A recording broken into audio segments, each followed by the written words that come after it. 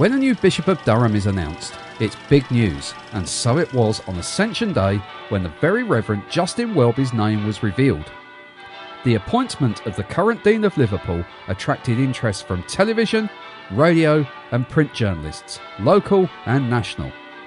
All were eager to hear how the new bishop would tackle the many challenges facing the Church of England in the North East.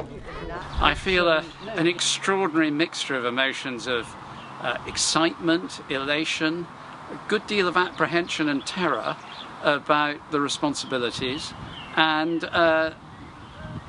excitement, I suppose, most of all in anticipating what being around and seeing in this area one will see God do over the next few years.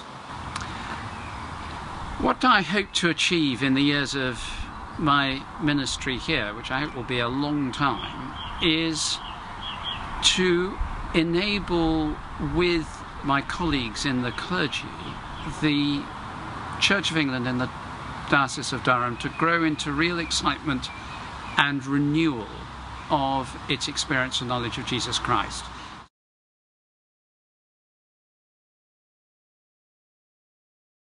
What are you looking forward to most as when you begin your ministry? Oh, that's very simple. I'm really looking forward to being around, just being with people in the diocese. What's fun is hanging out with people, listening, participating, just being part of the life of a community. And I think one of the great things about this job is to be able to hang out with people, you know, whether it's in a cold church hall with half a dozen people, or in a larger gathering, or best of all in a pub somewhere. You know, it's great to just have an opportunity to be around and hear what people think, engage with what they're saying. And you were working in big business, international experience. What was the moment, the epiphany moment, when you suddenly realised that you wanted to give that all up and serve God? There was a moment when, it must have been about 1987, it was back into 1987. We were at church one evening, full church. Someone was preaching, talking about his own experience of God calling him into ordained ministry. And if I don't want to sound hotline to Goddy or sort of super pious, but something in me said, this is what you should be doing. And the more it went on, the less I wanted to do it. It's just there was an inescapable sense of call. In my own mind, to get to the end of my life, face God and say, I knew what you wanted me to do and I didn't do it. After all that Christ has done for me on the cross and in his life and incarnation and resurrection, I just couldn't see how I could do that. When he takes up his post, Justin will be working closely with Mark Bryant, the Bishop of Jarrow, renewing an old friendship dating back many years. I don't know if you remember in Coventry, I can't remember his name, there was a wonderful priest in a former pit village who'd been a missionary in Africa. And he spoke at, I think it was a Darson conference. Absolutely, yes. And everyone had been saying, oh, I'm doing this and I'm doing that, and isn't it wonderful, you know. And half of us were sitting there feeling I'm exhausted and, you know, and it's already tough. And he stood up and said, I've tried everything and none of it has worked. And do you remember that sense of liberation? Absolutely. It's extraordinary you said, because I mean that keeps coming back to me, and I've told that story on many occasions. And of course, the remarkable thing about that story is the way it goes on is that he then went off and did something else. Yep. And a new man came in, and the thing blossomed. And I'm absolutely convinced that it blossomed because of what Jeff had done. Oh, yes. Jeff had hacked up the concrete.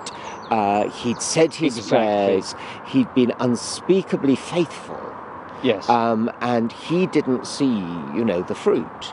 But it was because of all the hard work that he'd put in that I think if you go there today, there's some really quite exciting things happening. There are many other challenges to face, not least the decline in church attendance and the struggle to convince non-believers that Christ has a place in the modern world. It's very important to say to people and to churches and to clergy and to lay people, you can only do what you can do. And if God hasn't opened doors and made things happen, because it's Him who does it, we just go with Him.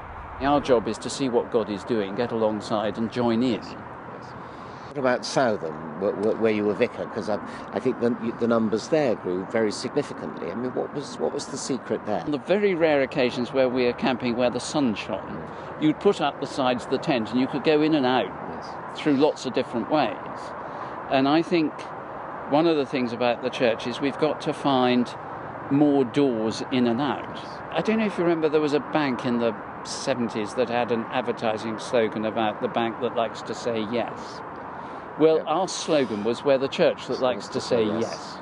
It was just opening the sides of the tent and saying, actually, we're quite friendly and human. We need to go back to God, who is the source of our strength, and to renewing our own relationship individually and collectively with God.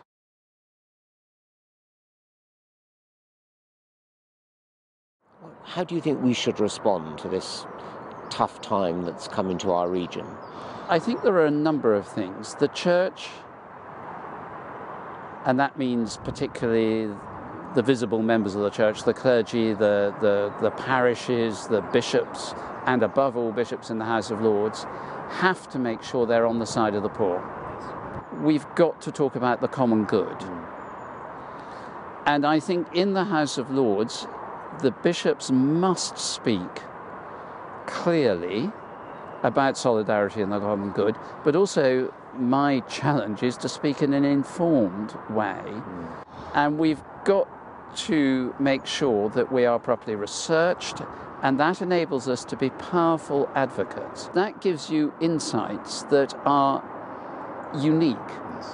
And friends of mine who are in the House of Lords, who are not necessarily sympathetic to bishops, say that when a bishop who is rooted in their area speaks with knowledge of the area about an issue, people listen.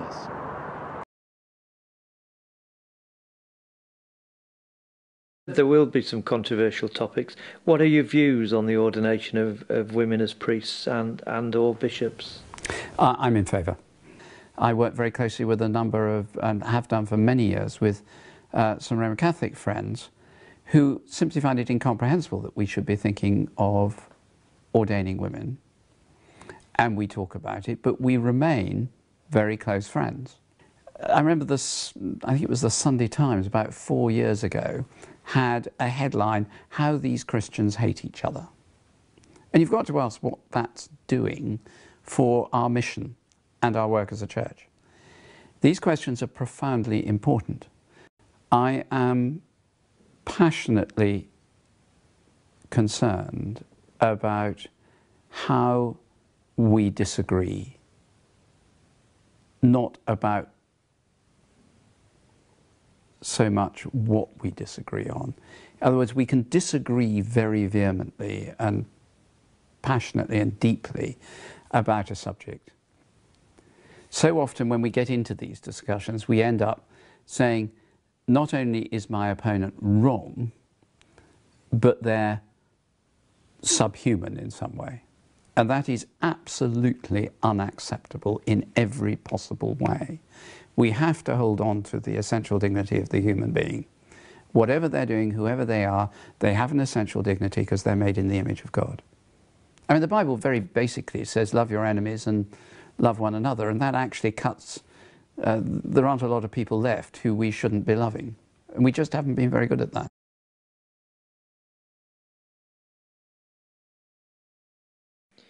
How do you marry the idea of those who would prefer traditional worship with the need to bring in more modern forms? Why does it have to be one or the other? They're both doing immensely valuable work, and different people are encountering God in each service. Wonderful. Praise God, let's get on with it.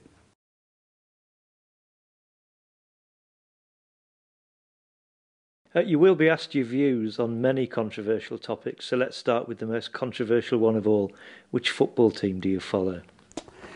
That's a really dangerous question. The true answer is anyone who's playing Chelsea. I think the other thing I'd say to you is I spent 5 years doing conflict resolution and learning to stand in the middle of a civil war without getting shot. So I'm not going to answer your question.